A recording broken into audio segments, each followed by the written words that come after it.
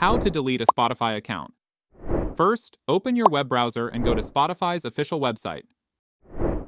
At the top right corner, click on the three lines. Then, select Premium. Now again click on the three lines at the top. In the pop-up menu, click on Support. Now, click on Account Help. In this section, go to the Account Settings tab. Here, click on Closing your account and deleting your data. In the pop-up page, scroll up, tap on Close your account, which is underlined. Then, enter your account details and tap on Login.